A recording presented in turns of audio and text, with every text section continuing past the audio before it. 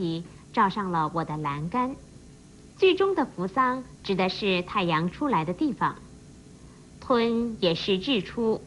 如陆游烧香诗，蜜房各处春芳半，花露收时日未吞。意思是说，因为我国长江流域通常在春季过了一半的时候便开始采收蜂蜜，那个时候气候已渐渐暖和了，早晨太阳一出来，花草上的露水很快就会消失。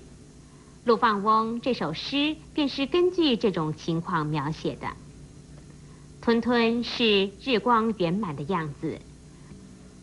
如陈升春巡河阳陶处士别业诗，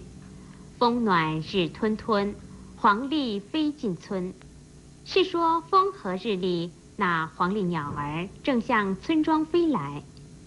温吞一词则有两种解释，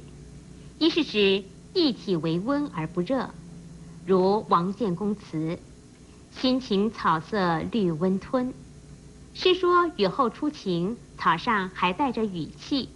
经过日光一照，就给人一种暖暖的感觉。温吞另外一种解释，则比喻人的性情不爽快，如某人的言行不够干脆利落，别人就会从旁来上一句说，看他那个温吞劲儿。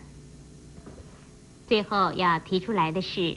也许有人受了这个敦字的影响，把吞字念成了敦的音，这是不对的，请您特别注意。今天的每日一字就为您介绍到这儿了，谢谢您的收看，再会。